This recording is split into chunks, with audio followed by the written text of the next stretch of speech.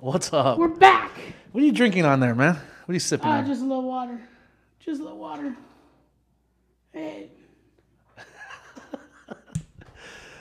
I lowered my seat lower than yours now, so that you feel Nice. so you feel strong and mighty.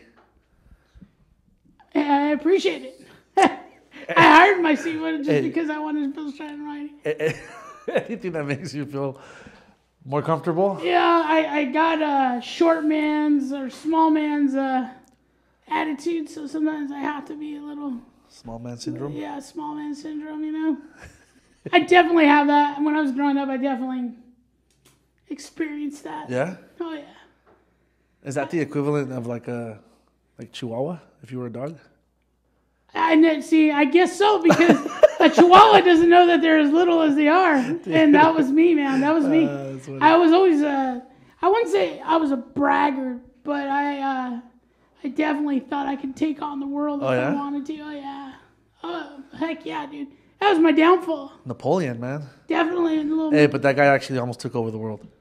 Yeah, but he was also an asshole, so it also just drove him to the brink. Yeah, you know? it did. He pushed it a little too hard. Exactly. Yeah. Yeah, man, I've been having some fun. Today, I'm still on vacation, so it's like... Actually, for some reason, like, honestly, like, I'm looking at you, and for some reason, today is, like, the first day that I actually see you, like, smiling and relaxed. I'm relaxed, dude. You really genuinely look relaxed today. Why is that? You've been on vacation for a week. I think I finally, like, my sleep is settled in. Like, I'm sleeping in a little bit more. Like, usually I'm up, like, crack of dawn, and so I'm like... You didn't get up at the crack of dawn today? I got up at 6. Okay. Fell back asleep. Actually, 6 is late for you, huh? Yeah, 6 is late. 4:30 is about my average time. Yeah. So it takes me about a week to kind of, like, curve that. Yeah. And today I slept right through till Very 6, cool. dude. So I feel rested. Definitely worked out. I jumped in the garage, got my workout on. Nice. Right on, man. Did a bunch of laundry, cleaned up a bunch of stuff that I've been fighting to get rid of. And yeah, today's been a good day, man. That's cool, man. It sounds like it. Yeah. Trying. I could see it in your face. I'm telling you, I could see it in your face. You're. I watched 2 good documentaries. 2.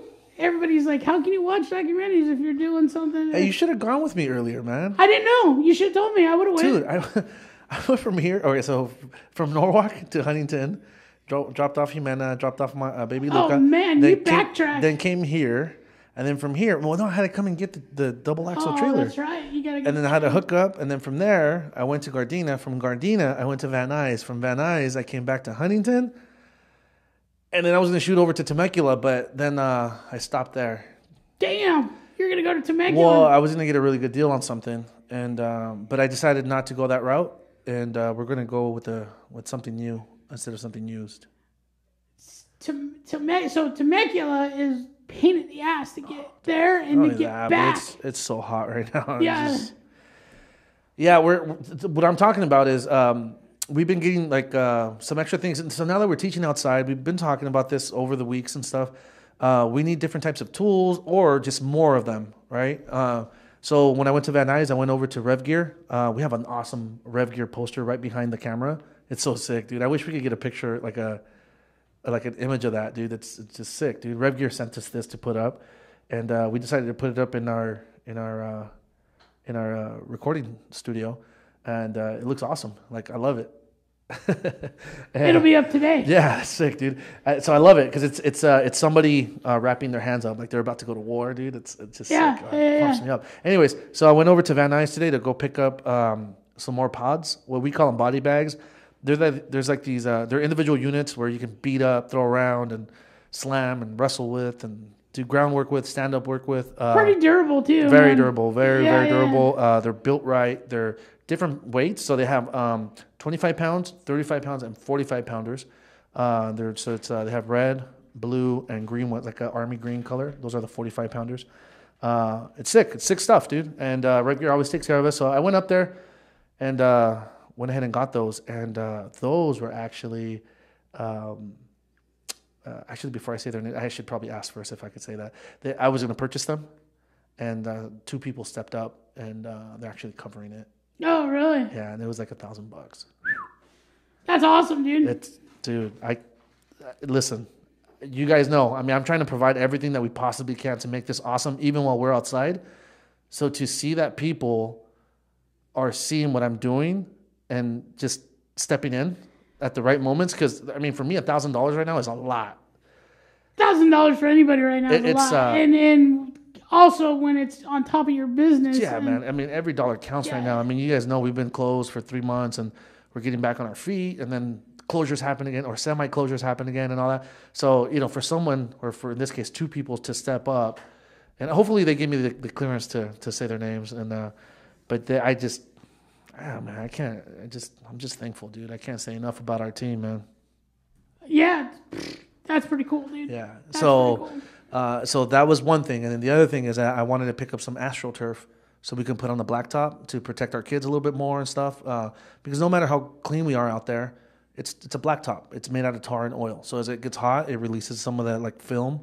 So, the kids leave home, they're dirty, like their knees or hands, all that. And yeah, it's not a big deal. It's craft, but it's still our kids. And if we can provide something that makes our program a little bit better and it helps the environment to be easier to learn in, I'm all for it. So we're going to go ahead and make that investment and get the AstroTurf, and we're going brand new, because there's places that sell like used AstroTurf, and we were actually debating whether or not we wanted to go that route.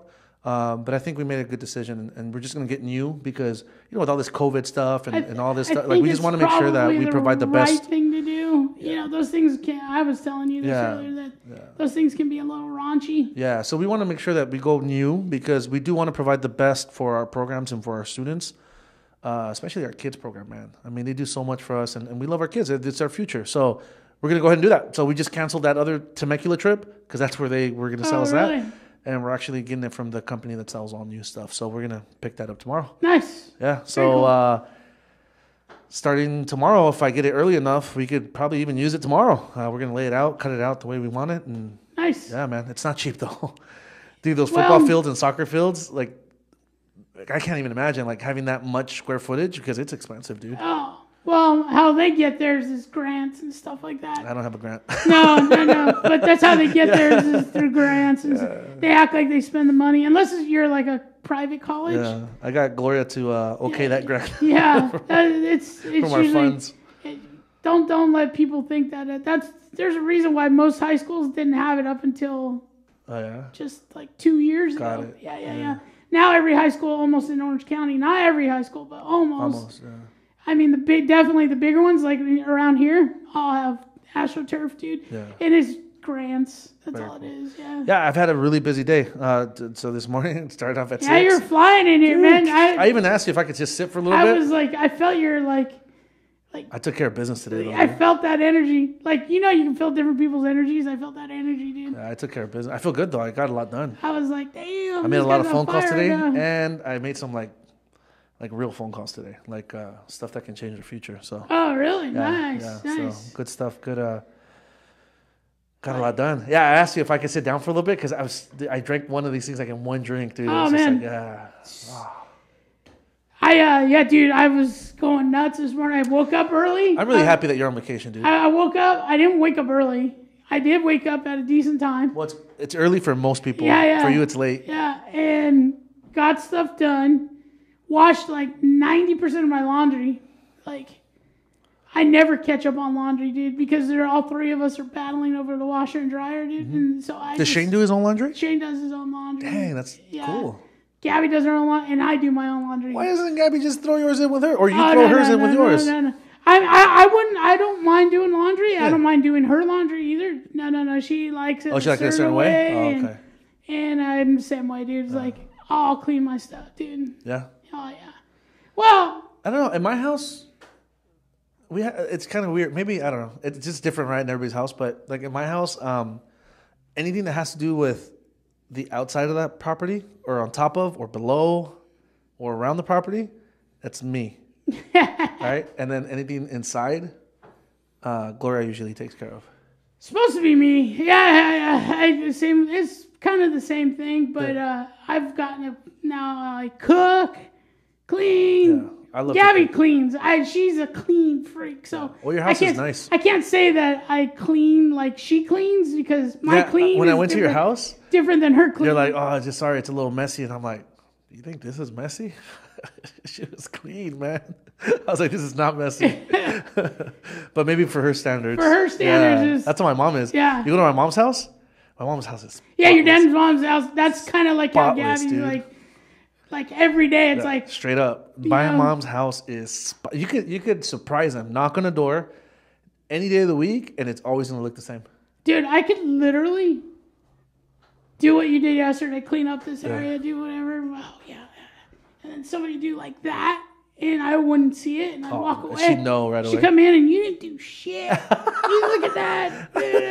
I've had it happen. Oh my god, I was picking up dog crap the other day. Pick it up. Yeah. Grass looks wonderful. It's finally we got some color in because the sun, and the dog. It gets patchy sometimes. Yeah. So it's all filled in now. Yeah, it's filled in. It's nice, and I'm cleaning it up. And dogs go like 5 times a day, dude. I come back at the end of the day, and she's like, "Have you ever cleaned up the dog shit?" I'm like, What are you talking about? I did, man. I did. Look at the turds out there. I'm like, you know what? The dogs are alive. I told her, hey, man, there's a pooper scooper right there. If you feel like I need You to did not send Gabby to go pick up poop. She wouldn't pick it up anyways. Gabby, that's not your job. She wouldn't pick it up anyways. Dude. She wouldn't No. There just end up being 25 bombs out there instead of 10. But you only have one dog. That's easy. She shits like a machine, dude. One dog is easy, though, dude. I had 3 dogs at one point. Our dog is pretty easy, with the exception she's blind and diabetic, Hey, dude. When you guys get your pool, I'm not even trying to make a joke of this. I'm sorry, Gabby. I'm not trying to joke. Hey, You I guys got get in your trouble. pool, your dog is going to drown. Dude, I got in trouble. So, I'm not kidding. Your dog's going to fall in the pool. I don't know. We're still thinking about it. We saw how much money it's going to cost. Oh, come on. And then, but yeah, I made a bad joke, and she was like, because we were like, bad joke about what? How are we going to, expenses, monthly cleaning bill? I said, well, once Blue falls in, and we won't have to worry about that. Dog food? No more dog food? That's about 500. No more medicine? No more dog food. I said, that's a hefty expense. I did. I got the wrath from all my kids. All my kids are there. Well, Gary, that's not funny. It is funny. You just laugh. Dude, how dare That's you? what she said. She said, you have the sickest, demented mind. That's just... Yeah, that's just sad, Gary. Somebody's dog. Dude, I love that dog. It's been a great dog. He will fall in the pool, though. I'm not even joking about that. That's one of our worries, of course.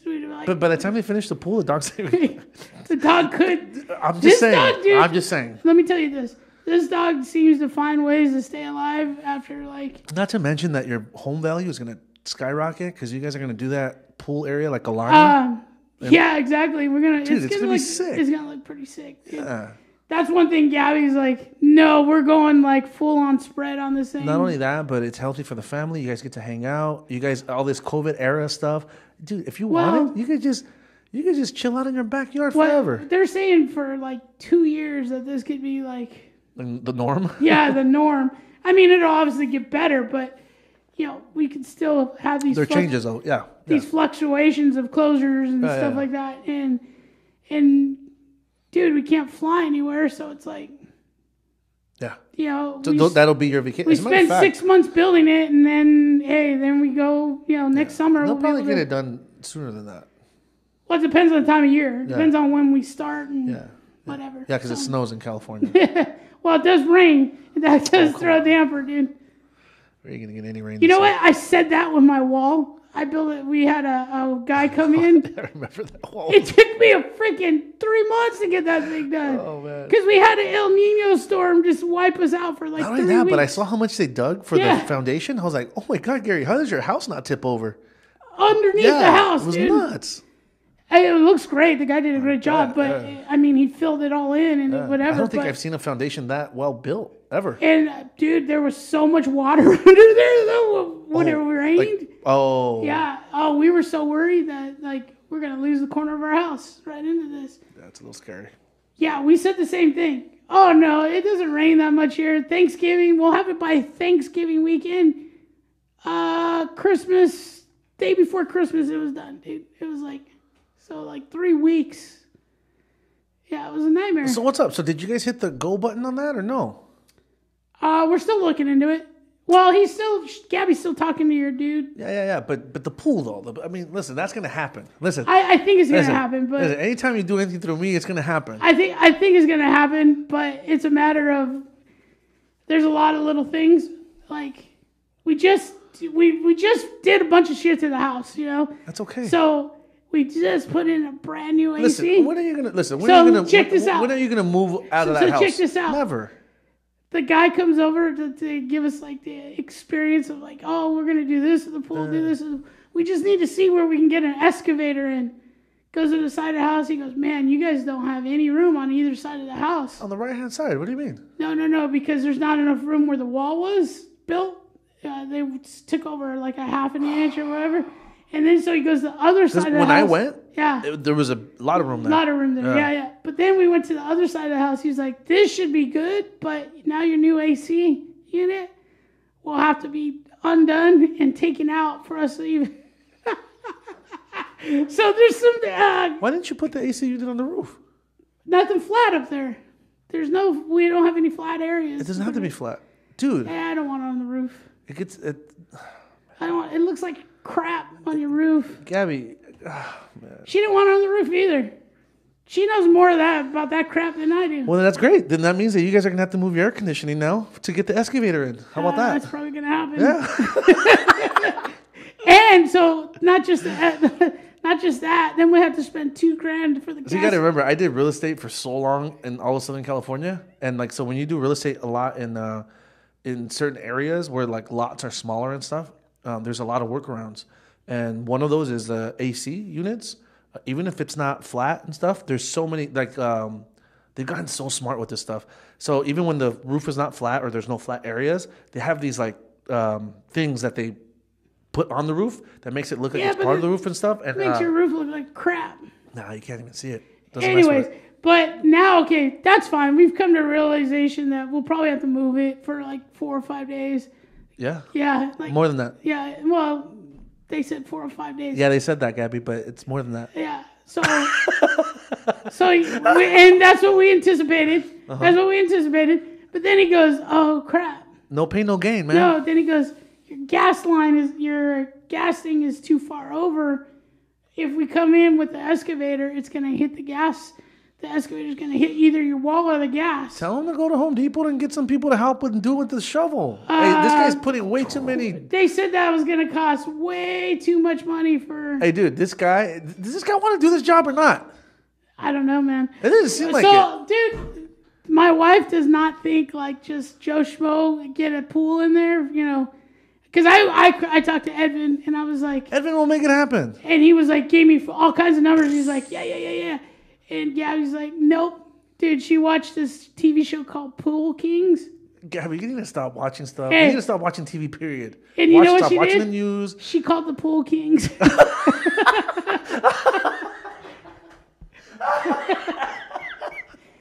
But everything they're saying was like intense, dude. It was intense. God. Are you gonna come out on the TV show? I hope not. That'd be so awesome if you came out in a TV show. I'll wear my Blackbelt Collective. Yeah, that's so dope. I don't know, dude. She loves design. She should have been a designer. She even says that. Oh man, I'm sweating. Why are you rubbing your eyes, dude, like crazy? You crying? You crying? I'm fine. I'm chill. Pouring down into my eyes. That's because I got you on the hot seat right now. Yeah. So all right. So this contractor is just saying, "Oh, this and that and you know what's happening every time he points a problem out, right? Yeah. He's adding to that price tag. Yeah, I know. Yeah. Look at all these problems I have. Yeah. And if you want me to build this, then you're gonna have to pay. Yeah, we got to pay the gas company $2,000 to move the gas line. I would have told him immediately. I don't care if he's the king? What? Pool king? What is he? The pool king?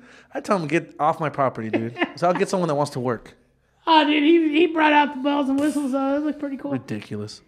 It's ridiculous. Hey, whatever. A happy wife is a happy life, dude. If that's what she likes, that's what she wants. That's what she wants. Hey, what are you gonna do? What are you gonna What are do, you gonna man? do? What are you gonna do? What are you gonna do? We can sit here all day and debate it. Nope. But there's nothing to debate. Nothing to debate. Nope. You can say I'm wrong. Hey, I could be wrong. And you're not. And you're not wrong. I'm not wrong at all. You're not. You're absolutely right about this one. Hey, you're right. I've learned to just surrender, dude. Just there's my flag.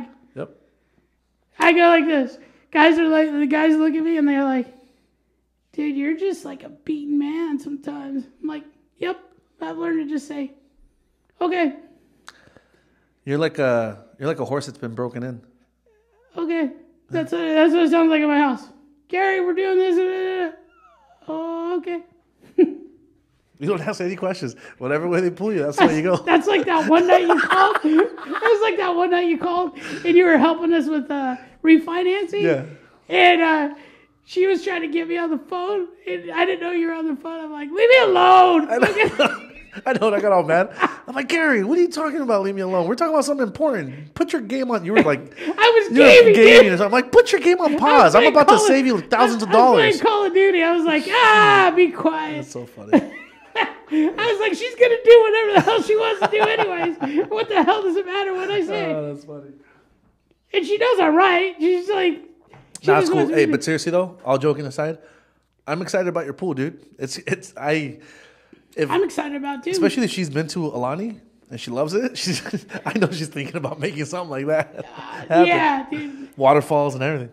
Oh, dude, you're gonna do a grotto? No grottos. Grotto. Dude. But we're doing But we want to do a Baja deck. You know what a Baja deck is? Like where it's shorter? So no. So what it is instead of like stepping in the pool and coming down, it's almost gonna go like this. Yeah. Dude.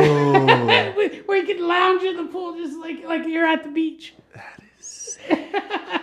Are you serious? Yeah, we're doing a Baja deck. I'm even more excited about this now. Yeah, where you can just walk into the pool, dude. Dude, that's sick. Yeah. And then I'll have a sauna. I've always wanted a sauna. Are you guys gonna do a salt filter or a regular filter? I don't know. We haven't decided yet. There's a upsides. lot of There's pros and cons. Yeah, there's a lot of new innovations too that are happening. Yeah, that I'm sure. Like they're trying to sell you on this, and it's. You guys should go and get the solar. Because now you have AC and the pool, and the solar will take care of all of that. We're thinking about that too. Dude, we're at it now. It's opened a whole new. I got a guy for the solar, dude. Hook you up. Got a guy. No guy. Yep. That's what they say in New Jersey. Hey, man. Hey, forget about it. I know a guy who can take care of that. Hey, it sounds like you got a lot of projects coming up, man. I fell off the truck, dude. Yeah, it is what it is. Yeah. That's all. Dude, I used to have a friend named Rick, and he's an older gentleman. When I was like in my 20s, we played, our kids played baseball together. And it used to drive me crazy. It is what it is. That was the saying, dude. It is what it is. It is what it is. He would say it for everything, right? Everything. Good guy, but he would say it for everything. Now that I'm older, dude, it is what it is. Dude, I totally get that. Hey, so... There's things where you can fight for, and there's things that you just go... Yeah, there's something... I don't know why this triggered that, what you're saying right now. Okay, so you know how we bow in, right? Yeah. Kira. We put two fists together. Yeah. Right? So we make a fist with each hand, and then we touch our knuckles, and we put our hands and feet together, and we bow, and we kira, right? Mm-hmm. Kira means to bow in Hebrew. As I was going through a martial arts career, training... these mean things, right? Yeah. You know that means... Well, that's actually what I'm getting to.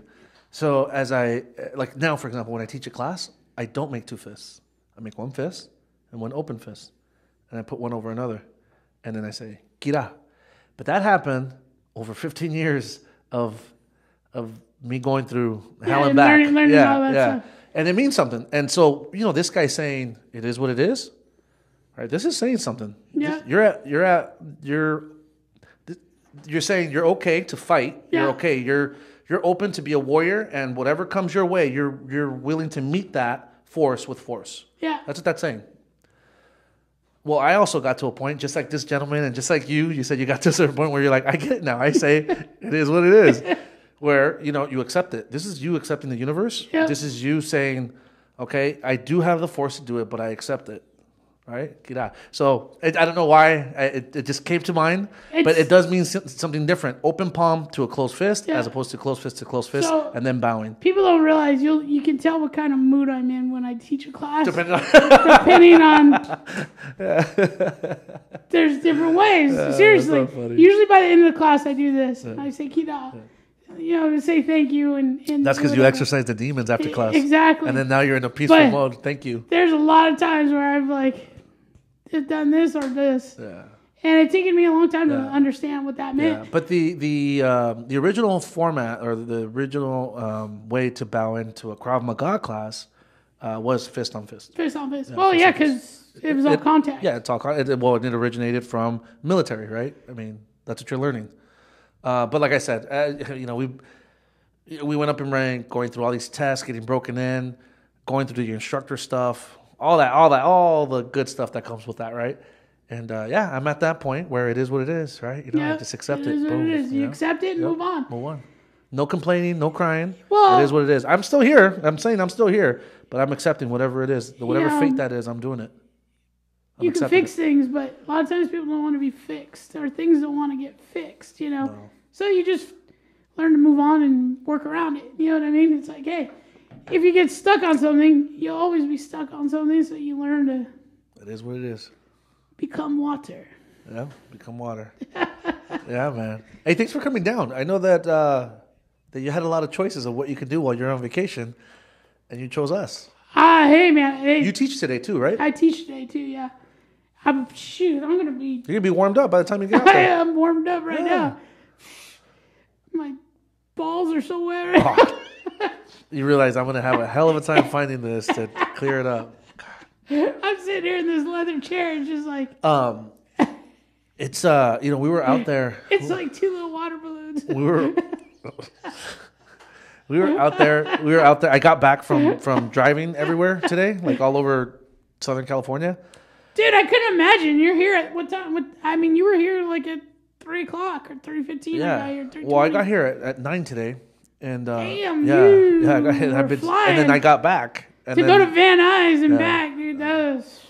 Took us 15 hours that one day. It's funny because Gloria called me and she goes, "You're like you were in a quarantine." She goes, "Are you okay?" And I'm like, "Why? What's up?" She goes, "It sounds like you're busy." It's like, kind of how you told me, like you felt the energy or whatever. Yeah. I go, "I am busy, babe." I was like, "What's up?" She goes, "I'm just checking on you." I was like, "Thanks." I was like, I'm a little busy. Usually Abel's like, "Hey, what's up? Hey." Today there was no smile on his face. I was like, "Oh, what's going on? What did I walk into?" I was taking care of business and getting a lot done, and there was other things that weren't getting done, and I don't like that. I don't like that. I like things to get done. So, and if I wasn't there at that moment, certain things wouldn't have gotten done the way they're supposed to, and I didn't like that either. Well, yeah.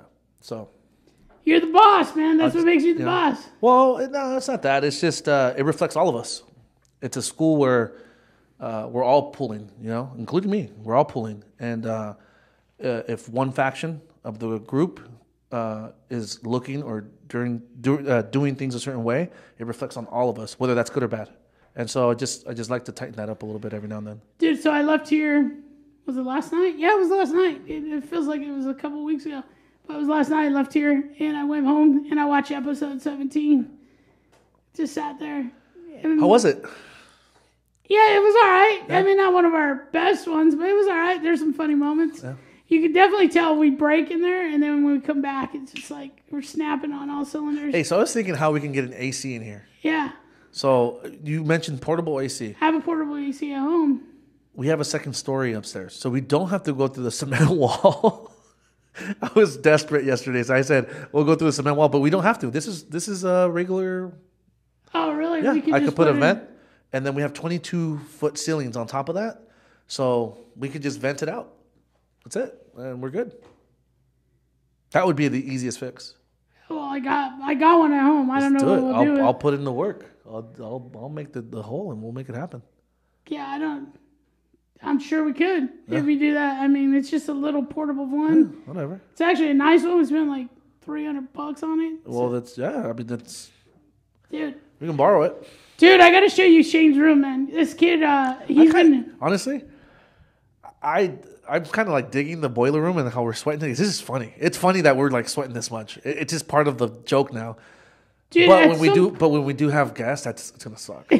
Unless well, like we do person in here, dude. Unless we do it like you said, where it's like real early in the morning or just later on in the evening. Yeah, where the weather outside settles down a little bit.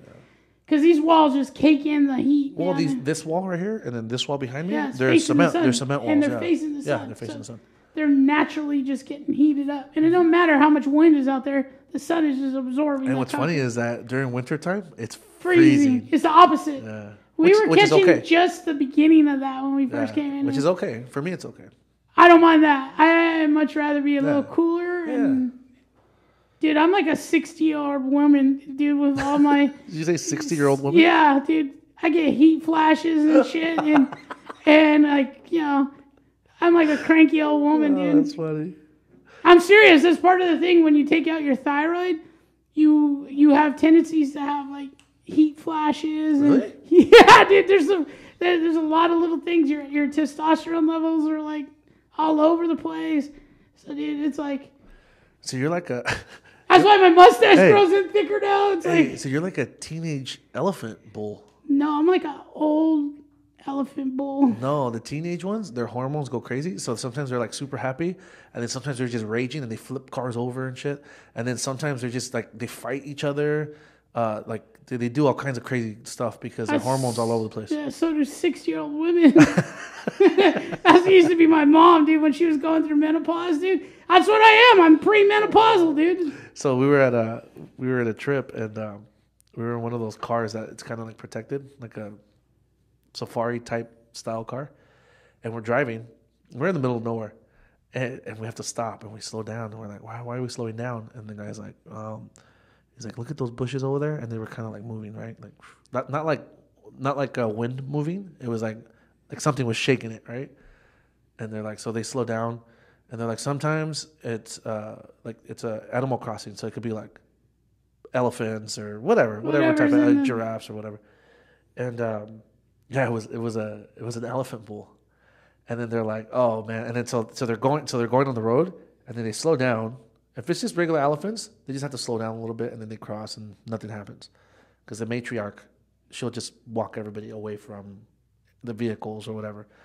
But the elephant teenage bulls, they're crazy, dude. They're unpredictable, and so they're going, and then they see that it's just one lone one, and then they're like, oh, they start backing up. Oh, dude, really? As soon as they start backing up, the Ears elephant come out. the elephant starts going like with his ears like forward, you know, and then like making noises, and then like doing this to the floor and like stomping, and then they continue backing up, and then they get like far enough, and then they stop.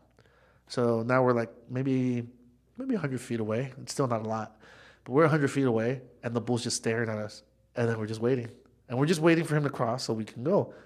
Just stare at us. We're waiting. It's been like 20 minutes now. He's just staring at us. And then we're like, all right, at what point are we going to say, let's go around, blah, blah, blah, or whatever? But they're like, no, like for us to go around, like it's just, we have to just wait and let him. And then so and then finally got bored. Like it was like 25 minutes. He got bored of just like dogging us, just staring at us. And then he just turns around and leaves. His hormones came down. What a punk, dude. He was just punking us. That's how I feel, dude, sometimes. Serious. That's how I feel. There's times where... anger and rage? Yeah, at times I'm... And then he just let it go. Dude, I'm an emotional person to begin with. And then, like, 5 years ago, my life changed, dude. I can cry. Like I see something, I'm like, whoa, what's going on? I can't control, like, emotions and stuff. Yeah. I can yell, get pissed. The next thing you know, I'm like, it's all right. It sounds like you're bipolar, dude. Don't say that, because that's what my wife says, dude. She says I'm bipolar, and I'm not bipolar. Hey, listen, I'm no expert, but what you just named. But I don't do it, like, in front of everybody. I'm joking, man. I didn't know I was going to hit a nerve right now. I'm not fucking bipolar. Hey, Gabby. That's what I was afraid of, dude. I was afraid of, like, mental health issues because... Whatever. If you're bipolar, you just have some medicine, dude. You're good. Yeah, I mean, you know. You're not bipolar, dude. No, I don't think I am. But, I'm telling you, dude, the last couple of years have been that's funny. Horrible. Yeah? Yeah.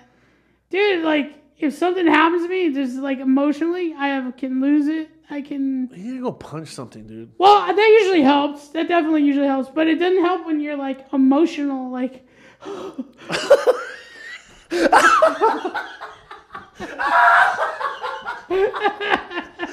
I gotta rewind that. I'm gonna play that back a couple times. Who's crying? You're crying?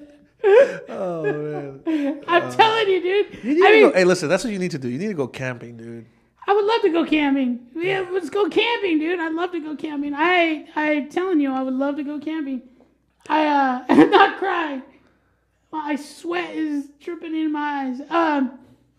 Yeah, man, I would love to go camping. I saw Ryan last night, and he said he was out camping and having a good time. He looked all refreshed. He did. He looked this is good. Youthful. He's like, yeah. I was like, hey, you son of a Why? I don't know. Other people's pleasure pisses me off. Hey, listen, that guy has so many choices. That's that bipolar thing. He chooses just to live a clean life, dude. He camps every weekend. That guy's always like, I think I'm going up to the hills. Yeah. What the hell? Every single weekend, he'll either go. Well, he goes off roading. Either that, or he's a freaking Unabomber. One of the two. He's doing weird stuff. No, he does. He's always going out somewhere, and he likes photography. Yeah. Well, I know. I've seen some of his photos. So he goes out and he takes some legit photos, man. It's cool stuff. Yeah. So I watched a documentary today on the Black Godfather, dude. You said you watched it, but that documentary just pumped me up. I was ready to do a podcast right after that. He was like, if somebody gives you a gift right here, and you choose not to use it, and you choose not to push on, that's on you. If you make it, it's on you, and if you don't make it, it's on you. Yep. And, so that guy, when he said, and it was only like a little snippet when he said that in that whole documentary, but that's what I came out of it. It was like... That's why... Isn't that weird when you see something and you get like, you see a little about that much and... But it does a lot to you. It does a lot, you know what I mean? Yeah, that's why... That's one of the reasons why I like working for myself. It's my fault if I don't make it. I could believe it. It's my fault if I don't make it. Even through all this COVID stuff and all this, I think that that I should be able to make it through all this. You know what I'm saying? And so whether I fail or whether I succeed, that's up to me. And I like that. I know that it might not sound like it's the most stable thing to do, but I like that. I'd rather not work for somebody. I get it. Yeah. I get it. I'm a lifelong worker for somebody, and it's no fun. I mean, there's nothing wrong with that. I mean, we've talked about this. There's nothing wrong with that. I get that. It's just a mindset. Some people get it. Like, I'm not very happy with my job. I'm like at the point where it's like, I want to work for myself. I want to do something on my own. I want to be the guy. And not being able to do that, dude, and just being a government slave is like... Hey, where was this guy from? He was somewhere from... So it was pretty interesting. The reason why he has an interesting story is because... he was doing illegal stuff, though. No. He wasn't. So just the story is he grew up in the South, and as he was growing up, his parents, he beat the crap out of his stepdad because he beat up his mom, and his mom was like, you gotta leave or he's gonna... So he left, and when he left, he went to New Jersey. When he went to New Jersey, he didn't want to work. He's always been like a kind of stubborn guy, and he didn't want to work in an environment where he wasn't free to like work and do something creative and do whatever. But he got in with this guy named Glazer, who was the head of like all these jazz musicians, right? And this Glazer guy was like, you're a pretty amazing guy. But he's the Black Godfather, right? His name's Clarence Avant. And back then, it was unheard of to have a black manager or a Got it. Oh, I see. And this Glazer guy was like, dude, I don't see you as a black guy. So this is for like the music industry. Yeah. I don't see you as a black guy. I see you as a salesman. I see you as a guy who can... You know who I was thinking of? American Gangster. Oh, no. That's what I was thinking. So you got to see this documentary. Okay, yeah. The Black Godfather. Okay. So, and it shows this guy come up through the music industry. Right on. In the time of the civil rights movement, in the time of where people couldn't like be on a black bus or a white bus, a black guy couldn't be on that whole thing. Yeah, segregation. This guy ended up becoming an executive.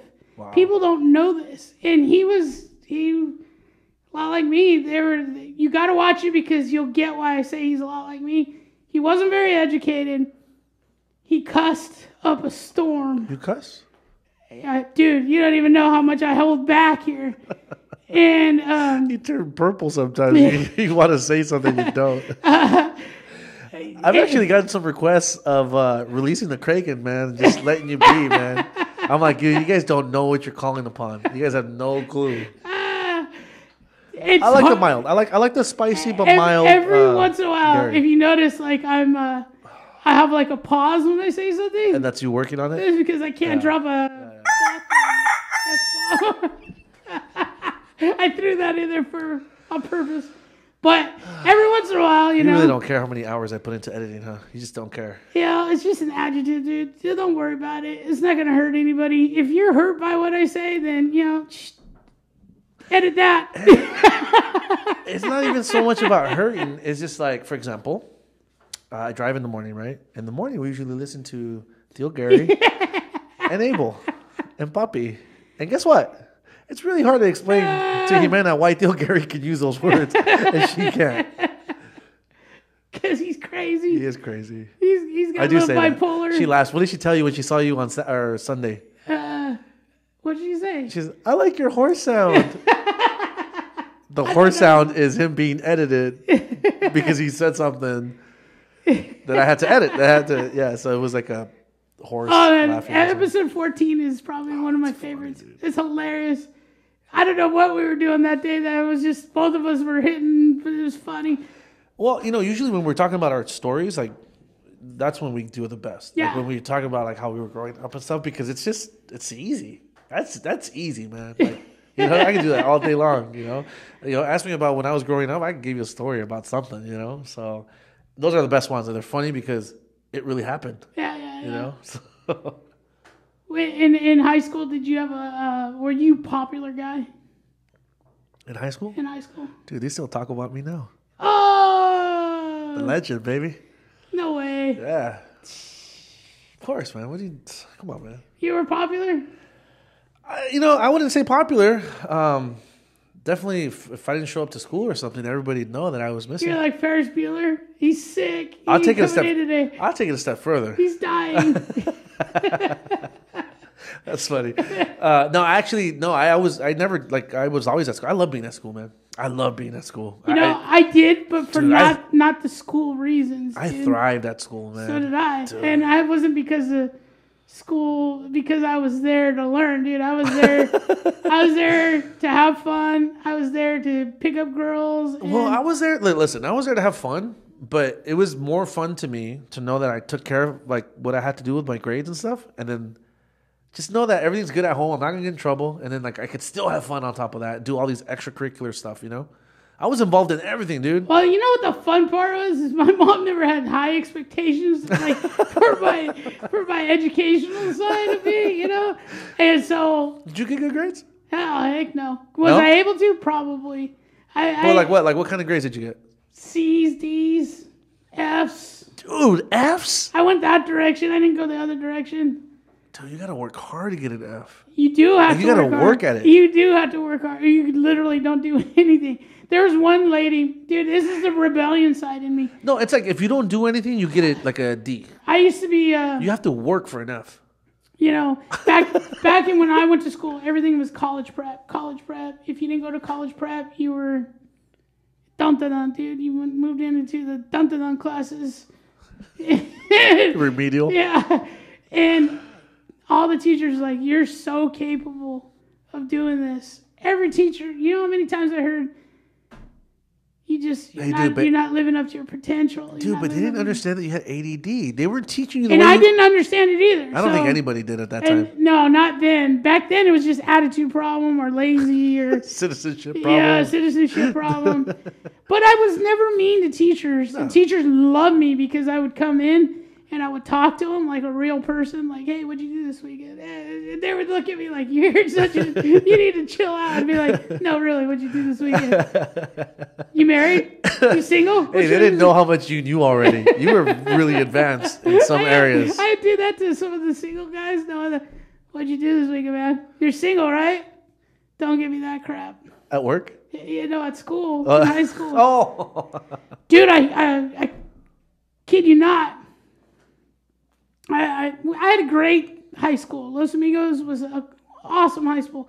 I knew everybody there. Everybody knew each other there. Was I popular? Yeah, kind of. I would say that I knew everybody and fit into all different types of groups. I didn't just sit with one social group. But at the end of my 4 years, dude, we went on a senior trip to Cancun, dude. Oh, we went to Cancun too. Went with our teachers. Did you go with your teachers? No, we went alone. Those teachers are crazy. Dude, that's a little crazy. I don't even think that happens anymore. I don't think it does either, but because of that reason. We were probably one of the last generations that got to go to those trips.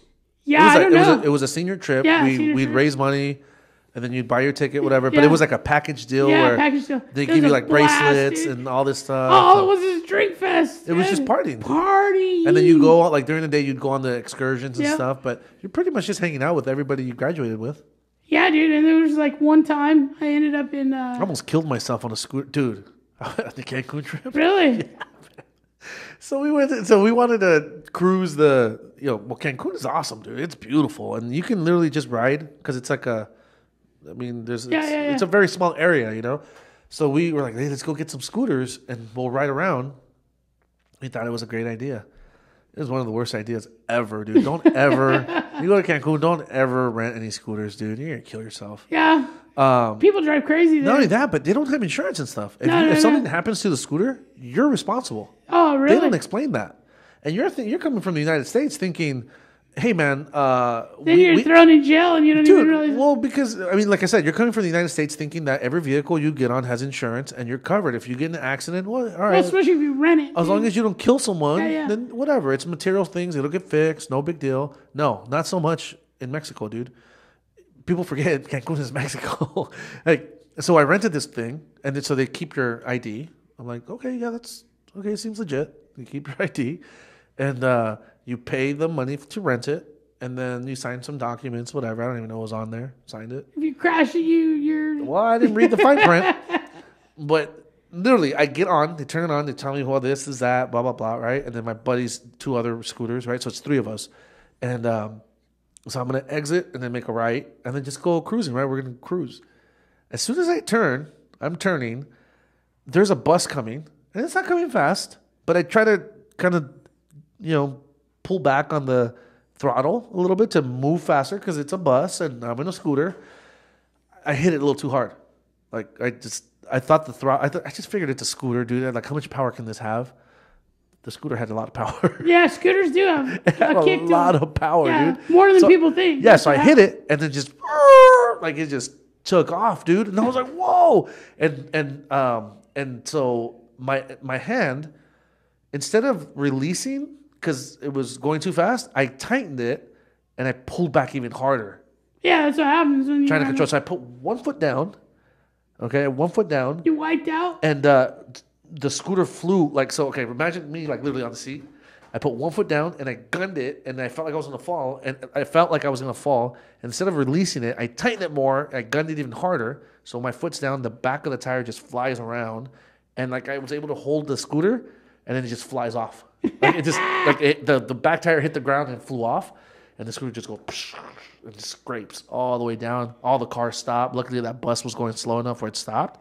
I didn't get hurt or anything, but I got freaked out. I was in the middle of the street. That would freak me scooter out. It slid down the street, and the guy saw the whole thing. The guy's like, there's no hiding it. Like, I couldn't even take it back and act like, oh, well, I don't know, that was there or whatever, you know? Or have nobody check the scooter. Ooh. They saw it happen. So literally 2 minutes, 3 minutes into the thing, I already had paid. I go, they come out, they pick it up, and it's fine. It just has some scratches and stuff on the side or whatever. They'll bond over that crap. And yeah, it's not a big. Honestly, it wasn't a big deal. Yeah. Like, nobody got hurt. The thing just got scratched up. We take it back to the parking lot, and they're like, "Are you okay?" Whatever. No, I'm fine. You know, it's cool. I was like, "Yeah, you know what? Forget it. Just keep the money. I'm good." And they're like, "Oh, like I was like, just give me back my license. Keep the money. I'm not gonna go on the ride. Like, I'm freaked out now. I don't want to use the scooter."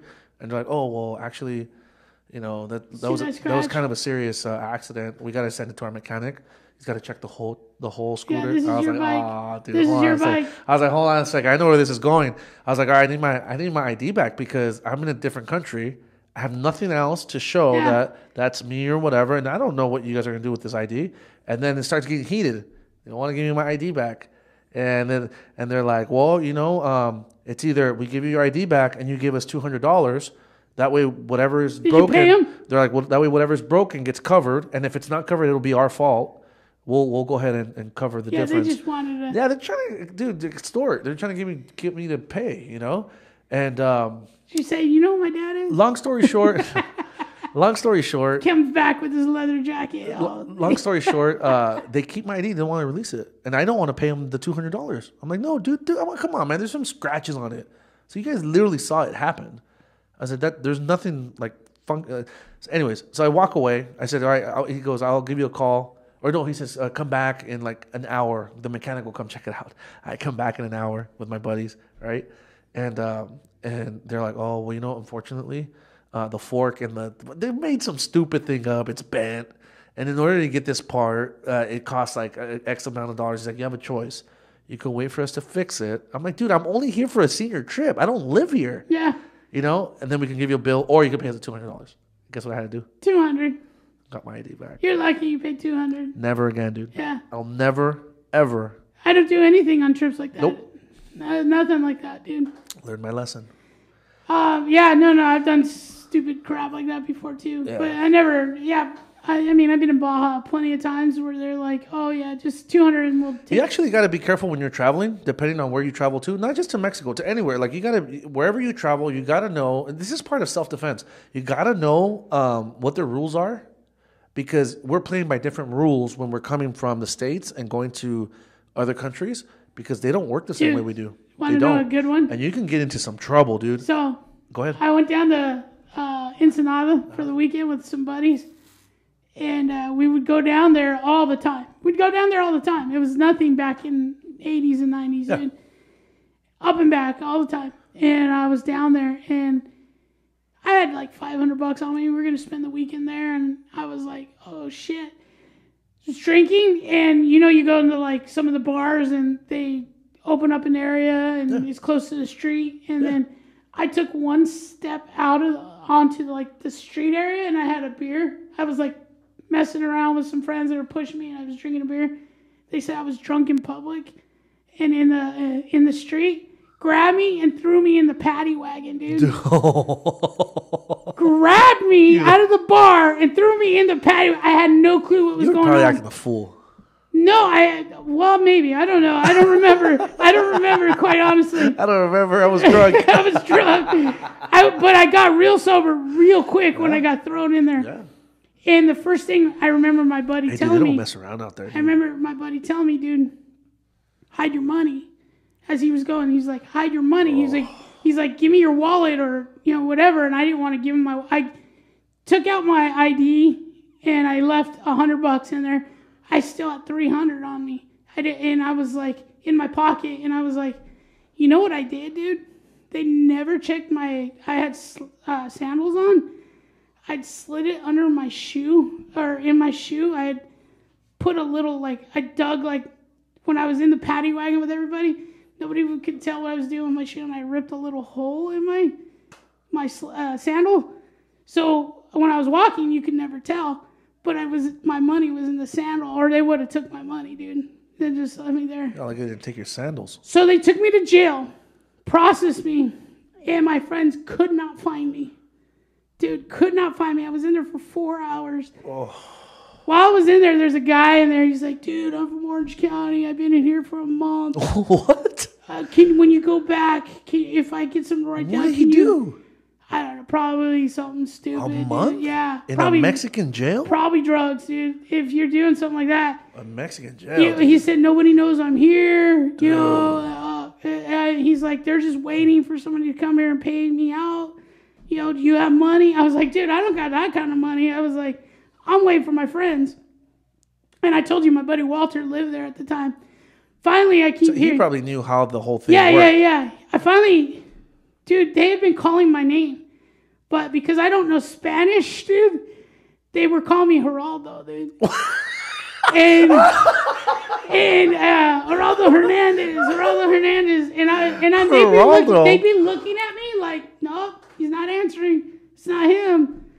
Like, and then finally my buddy Walter was like, in Spanish, was telling him, no, you motherfucker, you need to walk me back there. I know he's here. This is where the bus is here. I know he's here. And he walks here. Geraldo. he walks in and he looks. He goes, that's him right there. And he's all, Gary, what are you doing? And I was like, they never called my name, dude. And he was like, we've been calling you for 2 hours. And you're like, dude, no, you haven't. I was like, no, you haven't. And they were like trying to charge. He's like, how much money do you have? Because now it's heated. Like, it's like they're mad. He's like, how much money do you have on you? I said, I gave you that 100. And he was like, the head officer took me out to the front with him. He's like, well, it's usually $300. He was drinking in public. They would have taken the rest of your money. Yeah. And he goes, listen, he's here with me on the weekend. I live here. Here's his 100. This is his money. Here's his ID. Dude, so I have a record in Ensenada. And, I was in there for 5 hours. You want to hear a better one? How long were you in there? Oh, dude. So, Cancun. Cancun, please, dude. Listen, I'll never go to Cancun again. Sorry. So I was there on a trip, okay? And it's one of those all-inclusive trips. It's actually a beautiful place we stayed at, man. Like, sick, okay? Gloria's not, she doesn't stay up late. Like, Gloria, like, goes to sleep real early, gets up real early, but goes to sleep early. So it was like 9:30, and she's like, you know what, I'm going to go upstairs. I'm going to go to sleep. You don't have to leave that place. I think you were telling me this story. You don't have to leave that place because it's all inclusive. Yeah. Like, you're hungry, you go get something to eat. You're thirsty, you go get something to drink.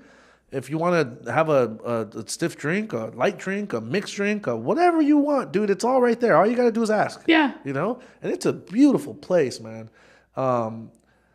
So I decide they have some, there's like an area where they have live music. And I go sit there, and the music was awesome, dude. Like, it was just great. I love live music, man.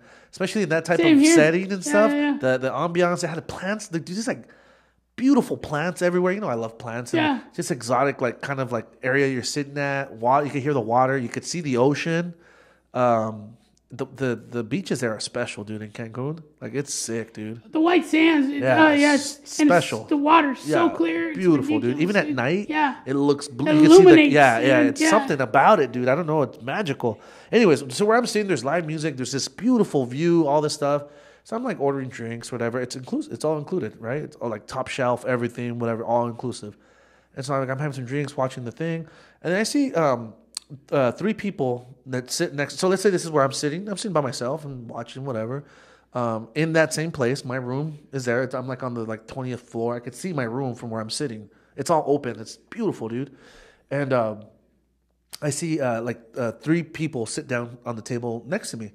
And they seem to be having fun. They seem like cool people. And most people that are there are cool people because it's an all-inclusive thing. They're in a resort. It's a resort, and it's like family stuff, or it's like honeymooners or friends that are close friends. Right. It's just something where it's not just like random crappy people. Like, you know what I mean? Yeah. So they sit there, and they said hi to me as they were sitting down and stuff. I said hi to them, whatever, minding their own business. And then like the music's getting good, and then they put like dancing music, like Soldora Dinamita and stuff. It was like, oh, dude, this is cool, man. Like cumbias, And there's people dancing and stuff, and they're dancing, and they were getting down. I was like, dude, these guys know how to dance or whatever, right? And so then they start talking to me and stuff, and they're being real friendly. And then one of the girls kind of like sits like next to me, and then the guy sits at the end of the table, and there's only like a small space in between every table, right? So they just got kind of a little closer. And then the dude, the third guy or the third person, Instead of sitting like at the chair that's on that side, he comes and sits at the chair next to me. Oh, damn, they're pulling it.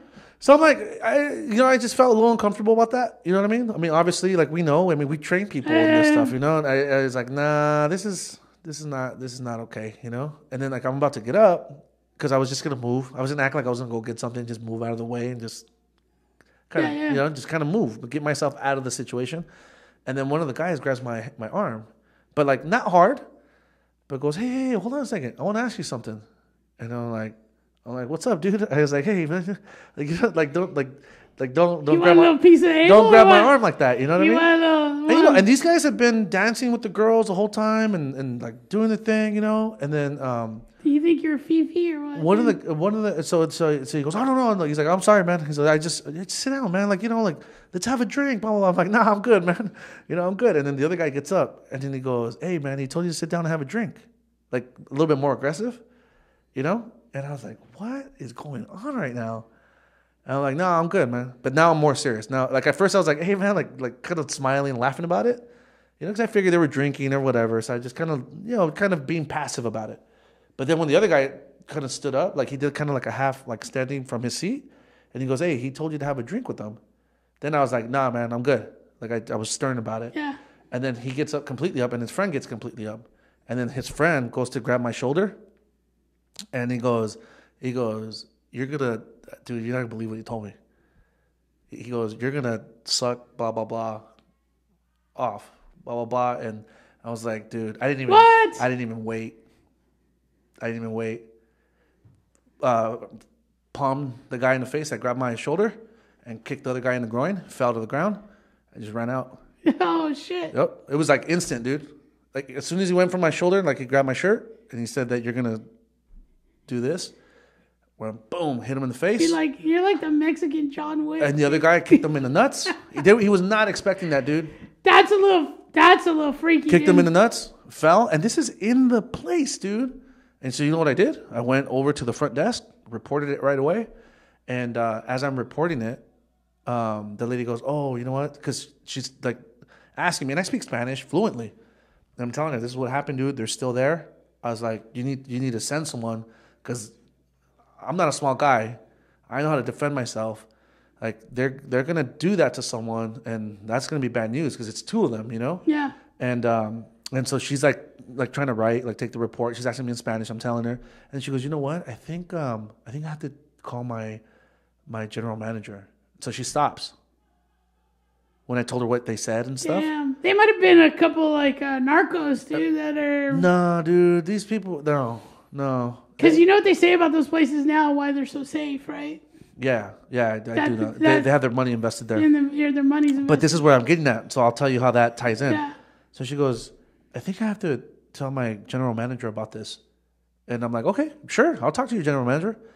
They go get him, and that when she was writing, she goes, like, pushes it aside. General manager comes, and then he goes, go ahead and take that over there. They completely get rid of the paper. I saw that. I was like, he goes, you wanted to make a report about something? I said, yeah, this is what happened. I say it real quick. The guys are still there. If you guys hurry up, if you get your security, go there. Or you could check the camera. There's cameras everywhere, dude. I was like, if you just check your cameras, you'll see what happened. Blah, blah, blah. He's like, unfortunately, we don't have the cameras up at this time. So we can't make that report. And you said that, how did you get away? You said you hit somebody? And I was like, wait a minute, what? They're like, well, you said that you hit someone in the face and you kicked someone in the groin and then you ran to the front to report it. He's like, that's an issue. If you're hitting people that are staying here, we're going to have to question you about it. And he just like turned this whole thing around, dude. Like trying to say that I was the person that assaulted someone. Did they hit you? I said, well, he grabbed my shirt from my shoulder. I said, and I defended myself. And he goes, well, you can't do that here. You can't hit people that are staying here. And I was like, wait a minute. I was like, listen, I'm going to go ahead and make a phone call. I'm going to go ahead and call the consulate and just report it to them. And then they can send a police officer and I can make the report and then we're good. And then, so I go to grab, because there's phones on it's like a nice place. There's phones on the top. And so I just grab it. And then he disconnects the cord. Dude. He Doesn't want me to report this. So I've heard this. This is doesn't want me to report it. There's a thing about this. He does not want me to report it. And I'm like, how come? So now I asked him straight up in Spanish. I go, why don't you want me to report this?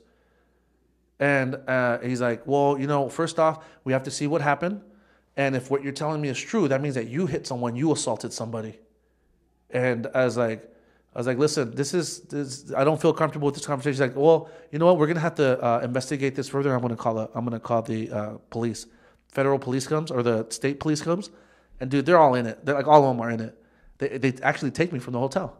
Oh shit. Yeah, the guy comes and the guy goes, "What's the issue?" And the officer, honestly, like, he wasn't a jerk or anything. He was just like, "What's the issue? What's going on?" And I explained to him. So that was the third time I'm explaining what happened, and then he goes, "Okay, so you're safe, you're good." And I said, "Yeah, I'm good. I'm just trying to make a report."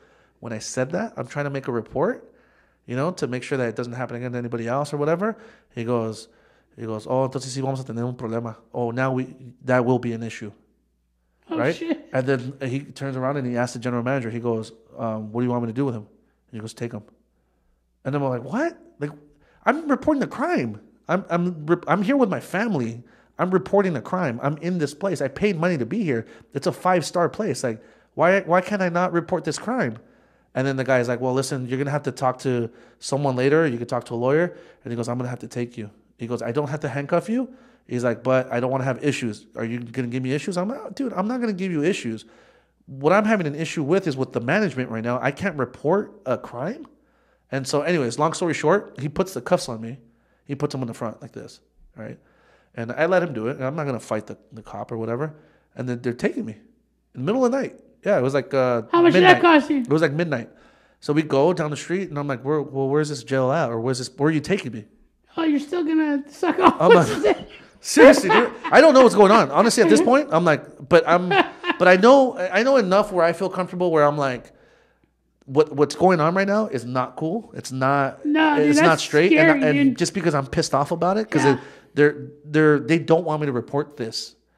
Imagine how much stuff happens. Maybe that's all they're waiting for you to say. Imagine how much stuff happens that they don't report because it's a tourist area. They want people to continue going. Rapes, assaults. So that's what's really big there. Like all that stuff happens all the time, and they don't want you to report it. They want you to feel like everything is cool, everything's no problem. Look at our reports. Look, our crime is down. It's perfect here. You could come here with your family, feel safe. You could go out at night. You could go to the beach at night because it's a private beach and feel safe. Shit, dude. Yeah. There's stuff going on all the time. All the time. And when you try to report it, that's how they snuff you. That's what they say in Cancun. That's why nobody goes there anymore because that's why all the narcos guys go there with their families and hang out and do all that. But it's been on 2020, like all this stuff. I was just about to say that. Yeah. So we get to so just let me finish that part. So I get to the jail and I talk to there's a judge there. It's weird how they have it set up. There's an actual judge there.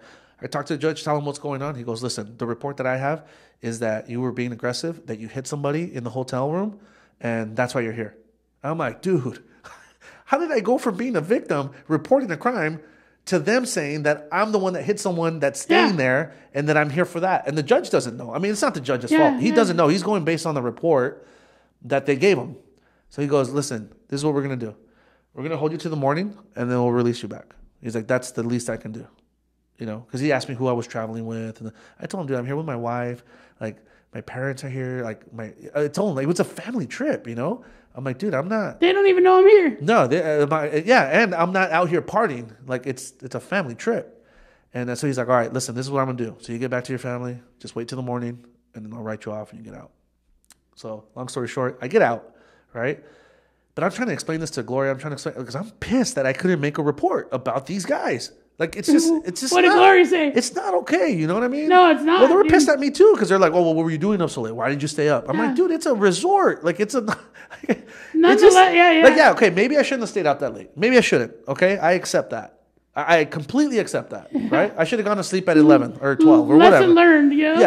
Lesson learned.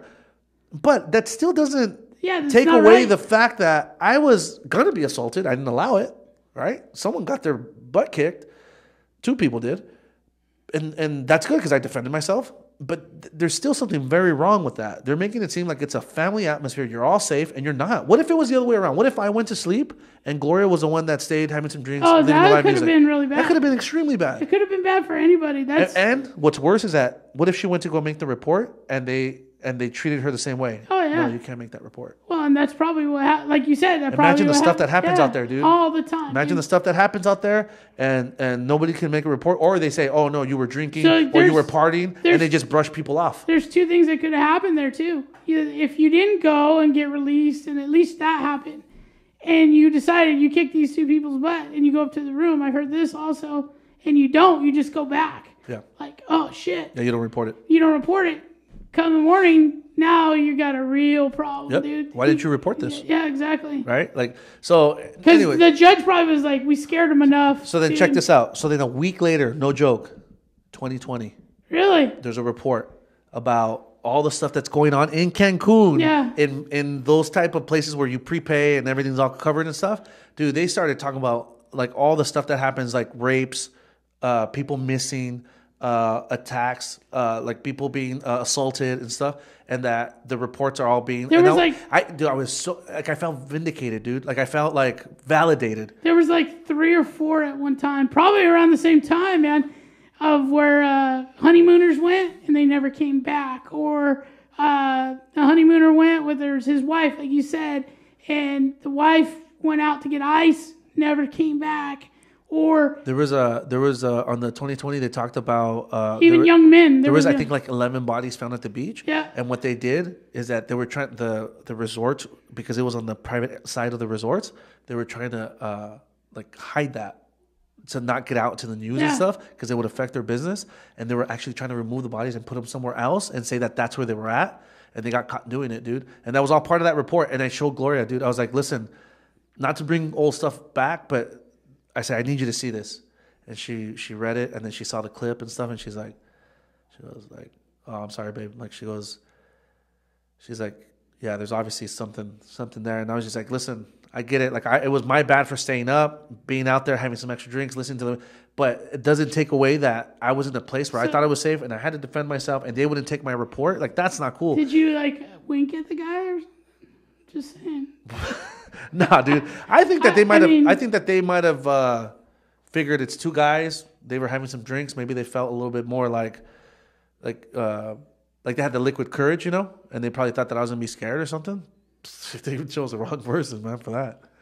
They could have even dabbed your drink a little bit, and you would have been. Yeah, dude. You don't know. Dude. You would have been like on some porn somewhere. Yeah, but yeah, no, the guy went from my shirt. You know, like it just kind of started escalating as I was backing up. I see you like this. Boom. What's up, Juan? Yeah. No, man. Yeah, and I didn't know you swung it. Dude, you know, and it was frustrating. Damn, dude. I know you're feeling really serious right now, but I'm trying to like break it down. Nah, it was just frustrating, dude. Because imagine being in another country and not having any control over that, dude. It wasn't cool. So stories like that's just scary, dude. Like, scary, dude. Scary. Because I mean, literally, look. What if that was like our wives instead of me being in that? What if it was one of our wives getting assaulted or something, and she's trying to report it? Or daughter, you know? Yeah, and they're trying to report it, and they're like, "Oh no, you can't report that. Yeah. Let's go ahead and call the cops." Oh, you hit somebody? Did you say you had to hit someone? Yeah, and that's how they dig it out. Now it becomes a he said, she said, and all kinds of. And not only that, but then why don't you check your cameras, dude? This could be easily solved. Just check your camera. Look, there's cameras right there, right now. And he's like, "Oh, unfortunately, they're not operational right now." That pissed me off, dude. I was so pissed. Yeah, they probably would have been operational if you would have ran to your room and those guys came up and. Yeah, and then they would have said, "Hey, you need to kick down some money." And you ran. Unless you want to. Yeah, that's the problem in Mexico, man. It's such a great place. There's so many cool things, but it's just gotten so overrun with all kinds of. Yeah, it sucks. It's almost like evil, dude. Like some of the stuff that happens down there right now. And hopefully it changes one day, because I'd love to go back. Yeah, so the rules when you're traveling, in regards to self-defense, are different. Don't play by the rules that you would play by here in the States. You have to understand that if you choose a place to go and travel to, it's your responsibility. Your life and your safety is your responsibility. And you're not entitled to what you're entitled to here in the United States, period. Be aware of that. That's part of self-defense, knowing where you're traveling, knowing what to expect, and knowing the laws there. and knowing the streets is even better. Oh yeah, for sure. Yep. I mean, and one of our backpacking trips with my brother, Charleroi in what's it? Oh, geez, where was that? Charleroi, I believe, is in Belgium. Yes. Dang. Anyways, that's where we were at, and Charleroi, that city got bombarded in World War II quite a bit. There was like an industrial area where they were making a lot of the artillery.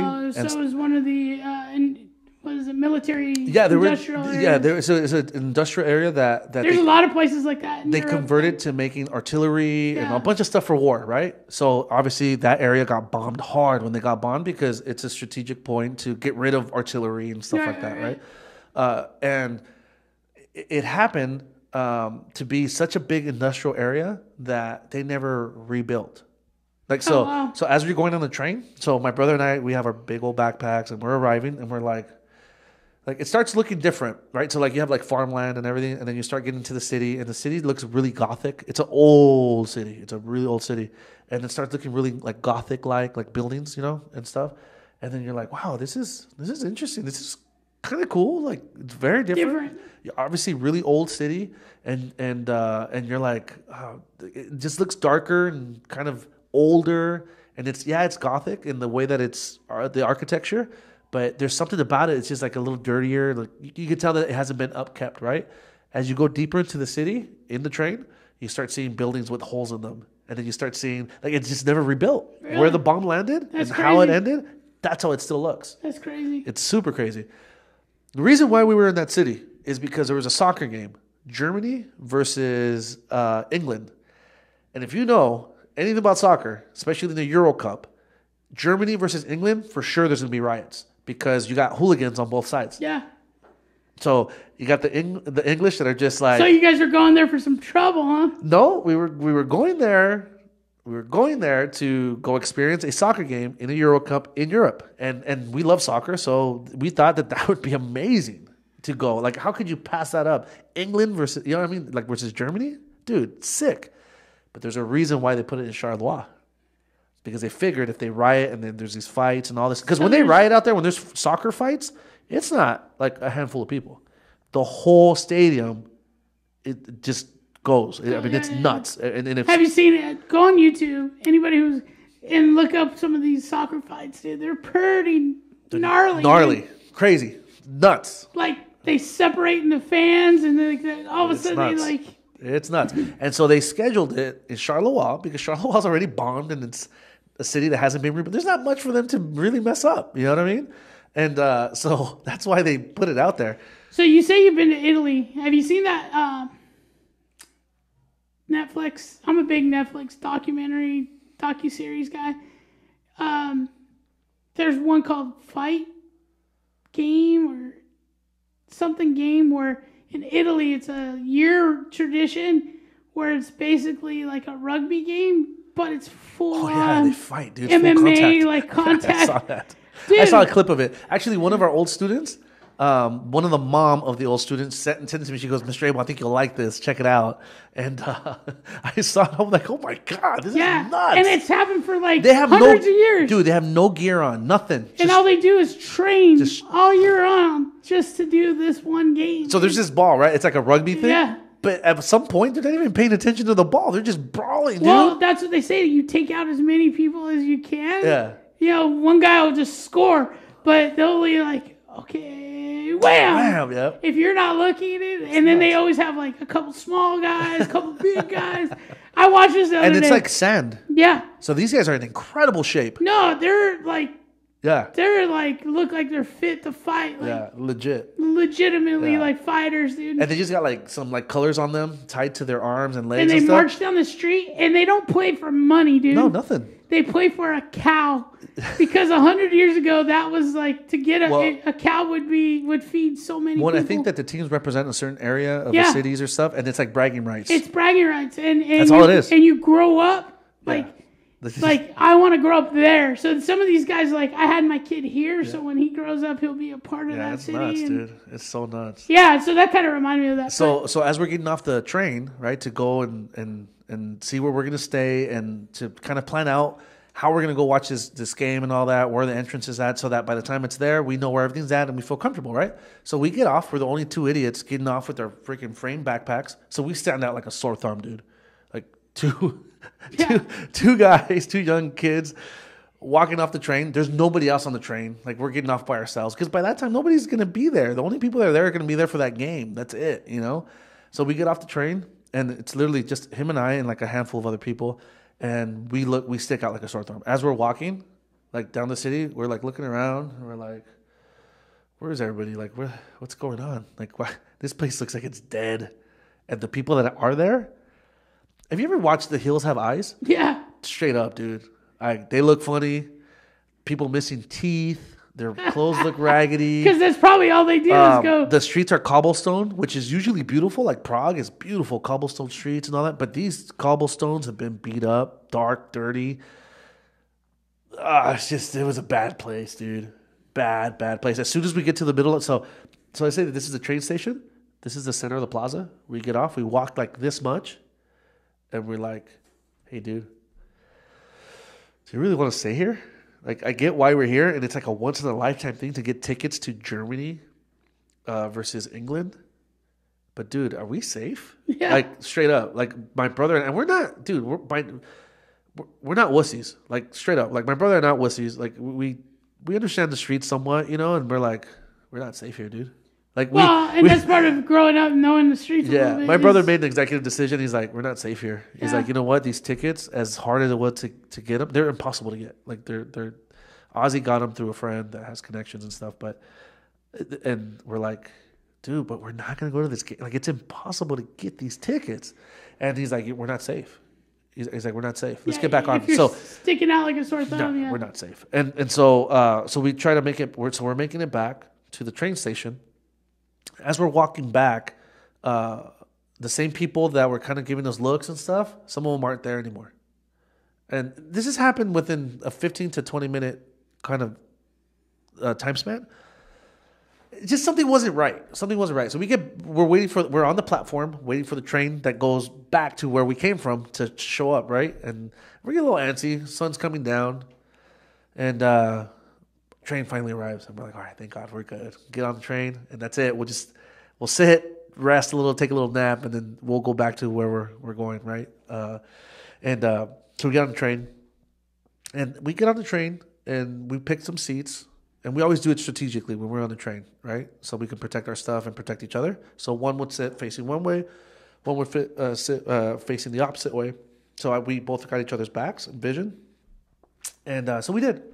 And we noticed that two other people got on the train. And one of them was younger than the other, but they were both young. One of them was maybe 35. So I'm talking me, I was 18, you know, so my brother's 4 years difference. So we're young too. But 35 compared to an 18-year-old, I mean, there is some difference. Like, it's like it's a grown man. Yeah, it's a grown man, and I'm still kind of There's a a kid. difference. There's a difference. And so the other guy was a little younger, but he's still older than us, right? So it's two older guys, and one of them was a big dude, like picture Mr. AJ, but just like wearing a real tight shirt, looking like a French guy, like just like he actually had a white shirt with black stripes on it. Damn. Yeah, like he's like straight up, and then the other dude was a small dude. That guy was nothing, but still two guys that weren't even on the platform where we were getting on. So they got on quick, is what I'm trying to say. And then, so my brother and I, we both saw it. We saw it. When we got on, they got on, and they got onto the same cart. Yeah.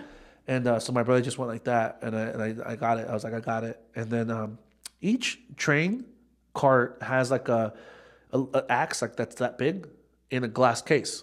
And then so my brother goes, hey, man, you know what? I can't stretch my feet out right here. Let's go sit over there. I knew exactly what he was saying. He was telling me, let's go sit where that glass is at, because you break it in case of emergency. I was like, yeah, all right, cool. I was like, yeah, I'm all for that. So we go and sit there, and we sit the same way. So he's looking one way, I'm looking the other way. But now we're close to the breaking in case of an emergency, where it has a little axe I'm like, dude, we have everything that we own at that moment on our backs in those frame backpacks, from passports to money to clothes and shoes. I mean, like that, it's everything you own on your back. If you get that took, good luck. You know, good luck. I mean, you're out there for months at a time, and if you don't have that stuff, you can't travel. Like you're done. You know. Yeah. Needless to say, or even like think about it, like because we had a train pass. That train pass gets you everywhere for a certain amount of time. It's already all paid for. Yeah. If you get that taken, you can't travel anymore. Yeah. Or your passport. Stuck. Or if you don't have your passport, you can't cross from country to country. Yeah. People don't realize that countries are so close. Yeah. Like in the United States, those are countries. Yeah, exactly. Yeah. And so every time you're gonna cross, they have this thing that they like clip on. Yeah. They make a little hole in it, and it means you're okay. You could be My on niece and nephew do it all the time. They live in Norway and they go everywhere. Yeah. They just travel from country to so country. it's extremely important that we don't get robbed because that'll be it. Like that's it. We're done, and we might not even be able to get home at that point. You know, so so these guys, they were sitting way in the back. And now it's about 10 minutes into the ride. The train is moving now, going back to the direction where we came from because we want out of Charleroi because we just know that it's not safe. These guys get closer. They go like from way in the back to like now halfway to the middle of the train cart. And so maybe they're like 6 to 8 seats behind us, right? And we're like, dude, we know. Like, it's on. We know it's on. And my brother actually said that. He's like, hey, June. He calls me June. He's like, hey, June. It's on. I was like, fuck, man, I know. Like, I was like, I know. Like, we knew. Like, we knew that we were going to have to. That's a scary feeling, too. Yeah. Just waiting for it to happen. Yeah, because, I mean, it's like I'm not scared to defend myself. I've been in many fights and where we grew up and all that. Anticipation of what's anticipation to come, of it. And you're anxious. And, dude, I'm with my brother. I don't want my brother to get hurt. Well, and he doesn't want you to get hurt. Exactly. As an older brother, dude, like, we don't. You don't want to go home going, June over here's missing an eye because of me. Yeah, dude. And the last thing you want to do is have to defend yourself, you know, like defend your life or whatever, or your belongings on a trip that's supposed to be fun, you know? That's scary, dude. Yeah, so there's a couple stops being made, like let's say every 15, 20 minutes, there's a stop made, right? Because there's cities, and then you get off, people get on and off, right? Or whatever. Since the sun was going down, it's not a very busy time. So unfortunately for us, I wish there was more people. Because at least they would see that there's these like 2 people that might be bothering us real soon, you know, and maybe somebody will step in and say something. Nah, man, no luck. And all these stops that we're making, maybe like 4 of them so far, there's nobody really coming into our cart, into our train, you know, and we're like, damn, all right. And then my brother's smart, dude. He goes, all right, June, this is the plan. I was like, what's up? Because at this point, we're just waiting for something to happen. So he's like, we got to do something. He's like, all right, this is the plan. He goes, when I get up, you get up, you get your stuff, you put everything on, you clip it on, just like you would if you're going to get off. Because what you do is like when you put your frame backpack on, you always clip everything on because you don't want someone just to pull your bag and take it, you know? So he goes, make it look, he's telling me in Spanish, make it look like we're really getting off. I was like, okay. He goes, and just follow me and just have a conversation with me and just act normal. He's like, we're gonna pretend like we're getting off. I go, okay, cool. And so I'm waiting for it, you know, and so we get off on there's another stop. We don't do that then. Then the next one, my brother starts like moving, like checking the straps, kind of letting me know, okay, it's about to be time. So I start doing the same thing too. So I get up, kind of stretch a little bit, grab the bag, put it on, start clipping it on, and sure enough, dude, we see it like it's like clear as day. The guy hits the other dude, boom, like that. Like he tries to like do it like underneath the thing, but we see him move and do that, and then the guy turns around. And then so like they're getting ready too. So we're all getting ready to do something, right? So my brother has his bag on, I have my bag on, and then they announce what the stop is, whatever. So we get up and we're holding on to the rail, and then the train's kind of moving a little bit, and we're kind of looking at each other. We look back. They're looking at us now. We're looking at them. We all know that we all exist, and that something's about to happen. Train stops. Door was open. So on the train, there's a door at the end on both ends. So we were closest to the front of the train, so that door opens, and then the back door opens too. So when we start making our way towards that door that just opened, there's like a middle section that connects all trains. Yeah. And it's kind of like no man's land. Like you could actually stand in there while the train's moving, and you're good. Yeah. But it's like a separate it's where somebody can stand. Yeah, it's like a waiting area. If they need to, Yeah. It's so like if someone's talking on the phone, they can step in there and they won't interrupt anybody else on the train or whatever. So we go there, right? And the train's about to stop, and we're already in there, right? And so they get up and they go to the backside. So now they're waiting there too, the same spot that we're at, but we're in the front, they're in the back, and they're waiting to get off. So then we close the door so that they can't see all our movement. They can kind of see like through a window. You can see that we're still there, but you can't see all our movements or what we're doing, right? And so they keep the door open because they're trying to see as much as they can towards our side. And then so my brother goes, okay, take a step down. He goes, and then just kneel down. I go, okay, ready? And then so we step to the side like we're walking out as the doors are opening, and then we kneel down. And when we kneel down, they thought that we took the step downward to the platform, so they get off, right? They get off real quick, and then my brother and I stand up. When we stand up, the doors go, and they close, and we're looking at them through the mirror. Dude, there was like 15 other guys waiting out there. And then the big dude that I told you that looked like AJ, but just with like a French shirt on, the white shirt with the stripes, he snaps his hand and goes like that. And then my brother just goes like that, and he goes, just wave bye. Dude, we were going to get jumped. That's scary, dude. Man. But my brother outsmarted them, man. That's scary. There was no need to fight. There was no need to, but it was tense, man. But that's why you keep you got to keep a clear mind, man. Yeah, man. Like, we were calm because if we would have freaked out, they probably would have beat us up in the train and just taken our stuff.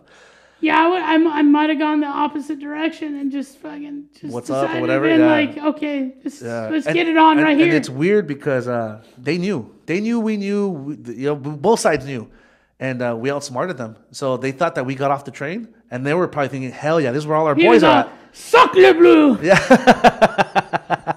But so we're looking at them, and the big dude goes like with his hand, like just like damn it, like next time. So he like waved by at us, we waved by at them. Damn, that's scary, dude. We would have gotten jumped, dude. They would have taken everything, dude. So we went back, and we were a little pale, a little white, but we were happy that we got through it. And then like maybe like an hour later, we're laughing about it. We're like, hey. And then my brother's like, we outsmarted them. And we're like, just happy, dude, that we made it safely, dude. There's nothing better than when you outsmart somebody. Dude. But it was, dude. It's like, ooh. Yeah, I get that. Yeah, 15 other dudes out there just waiting at the platform. That's scary, man. That's really scary. I'm the type of guy. Hey, if we wouldn't have made that move to get off of that platform, because they were all there, I wonder if they would have gotten on the train. Probably. That would have been an issue. Then they would have followed us to wherever we were going. Yeah, then it would still be on. Yeah. You just worse numbers. They would have just played with you then. Yeah, dude. I had one of those. You know those Swiss Army, like they have like a bunch of different like blades on them and stuff. I had it in my pocket. The blade was up. I was like, dude, I ain't going out like a chum. I'm taking someone with me. That's the first thing I'd be thinking about. And my brother was next to the axe. You know, we're like, dude, we're not going down like that. Like, listen, like we've lived maybe a somewhat life with some privileges, but we also haven't been that privileged where we don't know how to use this stuff. There was one night, my uncle's only a few years older than me, right? And he hung out in the same general thing, and we partied with him one night. Yeah. And he's a tough dude, man. He get in a lot of fights all the time. And it just so happened we were there. Me, my other cousin, one of my good friends, Rudy, and my friend Freddie. We just happened to be there and hang out with them. We're partying, drinking. These guys start kicking his butt. Oh. What do you do? Where were you guys at? We're at a party with him. Party. Like, not in our area. We're in another area. So it's like, they start kicking his butt, dude. And he's swinging. He's taking on two guys. He's a tough guy, dude. He's been in this situation before type thing. Not his first rodeo. Yeah, definitely not his first rodeo, dude. And I'm always the guy like, hey, take it easy. You know, unless there's a fight coming at me, right. Then I hit my switch. Somewhere in that time, my cousin got in a fight with another guy, pulled the guy off, and was hitting the guy, and he was taking care of business, right? Another guy jumped on my cousin. Well, my friend Rudy was taking on another guy in the corner, and my friend Freddie was helping out with my uncle. Damn, that was bad. Yeah, we're in a situation, dude. Yeah. But nobody was hitting on me. No, everybody kind of left me alone, you know.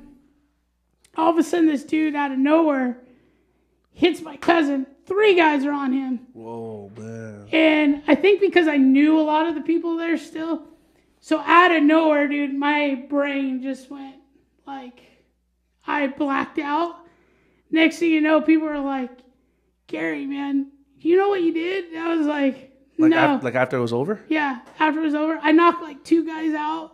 I pulled one guy off, and like I was pulling him by his hair and just smacking him, and I was clearing by that time my friends were able to kind of regain their composure and jump in, and they were like, dude, you're like freaking... Dude, those fights are the worst, man. I had no clue. Dangerous, and then man. finally my uncle was like, you don't even know, dude, you're going to get hit with a bat, and I just happened to see you because you were so focused on right one? here, yeah. And the guy was about right there, and my uncle said that he took out that other guy.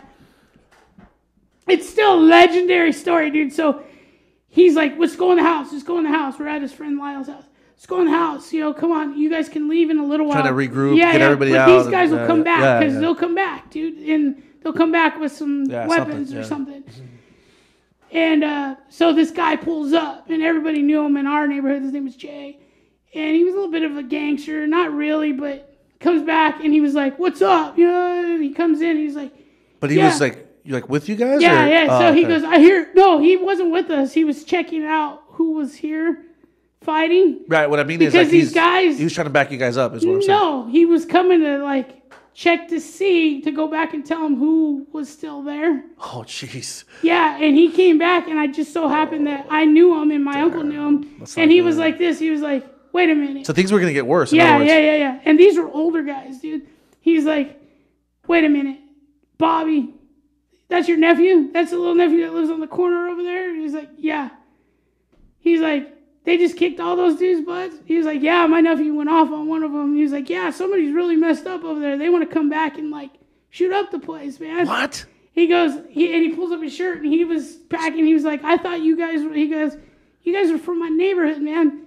Get out of here. They just got their ass kicked. Get out of here. Oh, so they dropped it? Yeah. He goes, I'm going back, and I'm going to tell them. Ooh, just got the chills. Because they were telling them that we were gangsters and stuff. Dude, you guys could have got shot up. Far from it, dude. We were like the nicest kids, dude.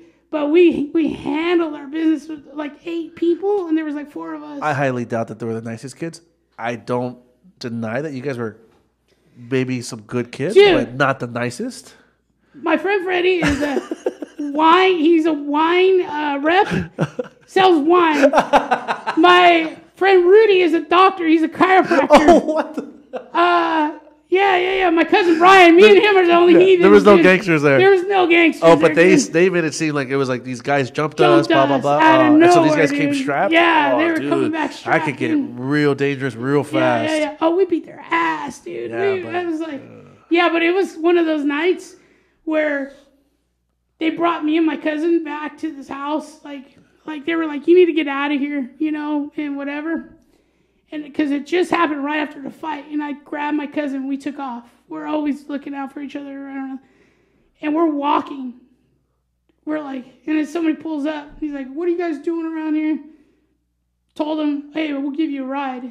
And my cousin's a real trustworthy guy. He's like, dude, we get in this car, and this guy pulls something, and we're beating the crap out of him. I was like, right on. He's like, I'm getting in the front, you get in the back. Funny. You watch what he does. And he took us. He was like, cool. Yeah, he was like, dude, you need to get out of here. Let me help you out. Yeah, the gods are watching out for us, dude. But we got in a couple fights like that. Like, we like to fight. So dangerous because, like, in a moment like that, in the melee, like, you know, it's not just fists, dude. Someone can grab something, a knife, whatever, man, and just... Dude, so I had dangerous.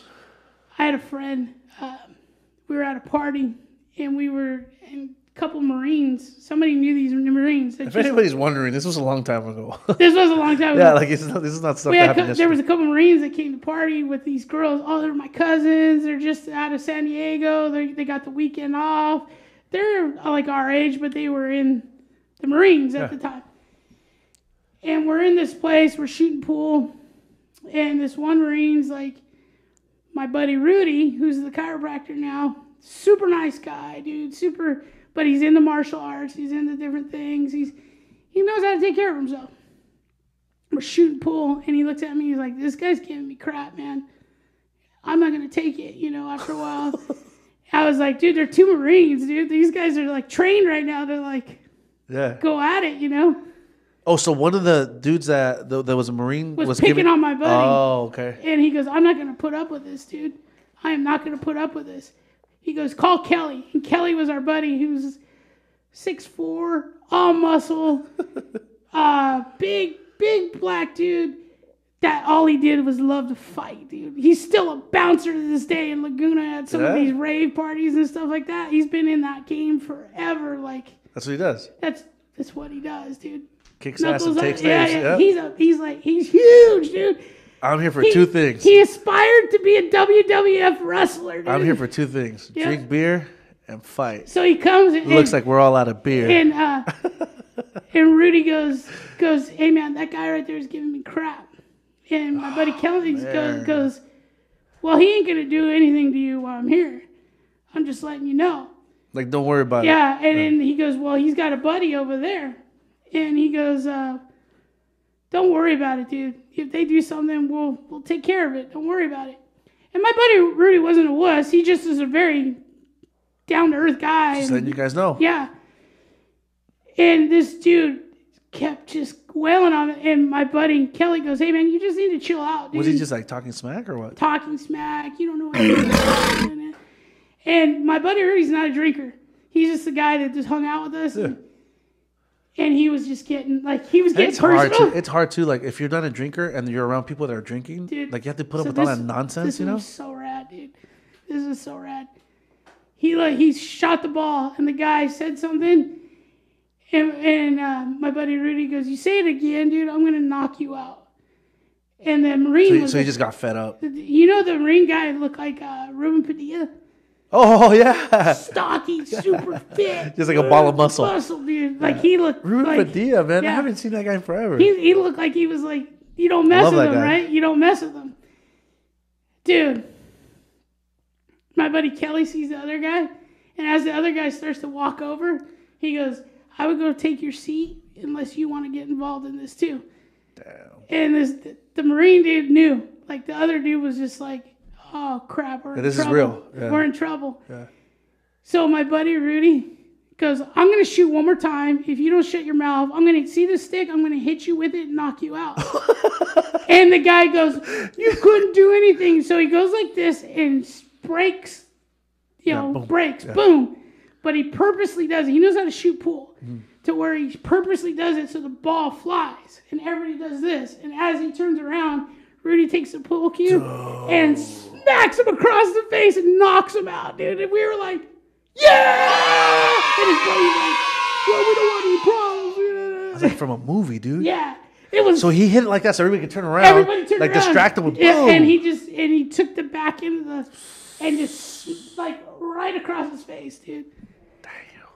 And this dude is like the most nicest guy. Like, he's a chiropractor now. Yeah, he's a chiropractor. He's like, God bless him.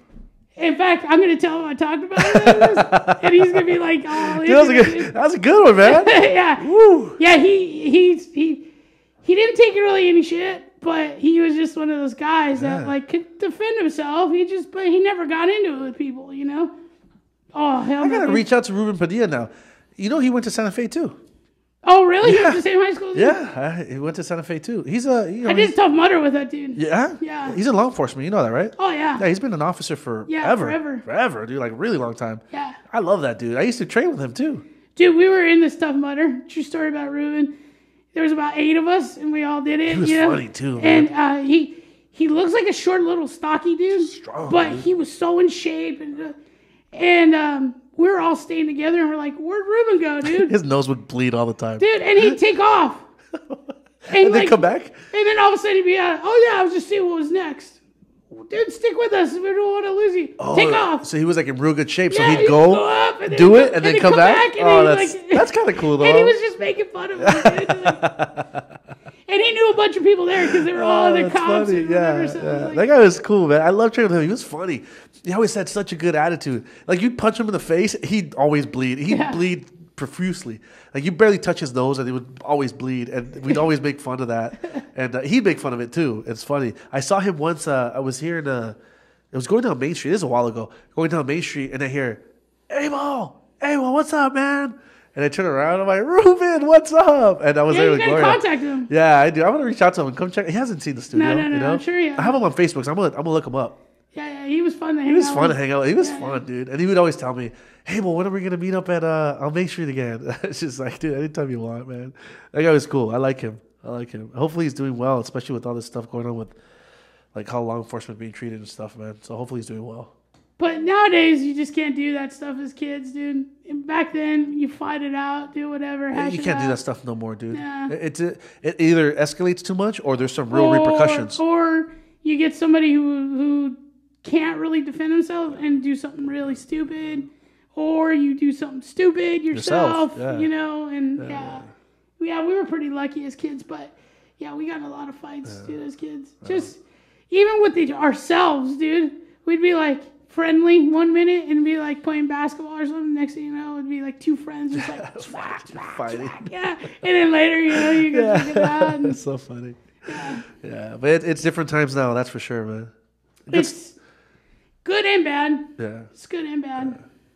Good stories today, man. I think if people fought more, there'd be less anger. And there'd be a little more respect. And yeah, well, maybe train more. I don't know about fighting. Fighting's different. Fighting is different. Yeah. This cord is giving me fits today. I know, man. I can see it. You're like fighting it, I'm dude. battling Jeez, this cord. relax. It's like, what is up? How you doing, Mr. Today's Abel? your birthday. That's what the song that's playing out there right now. Birthday music, man. Birthday music. It's my birthday too. Oh. What is he doing?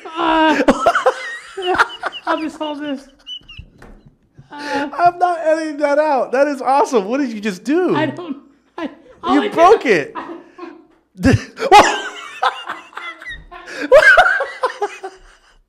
Wow.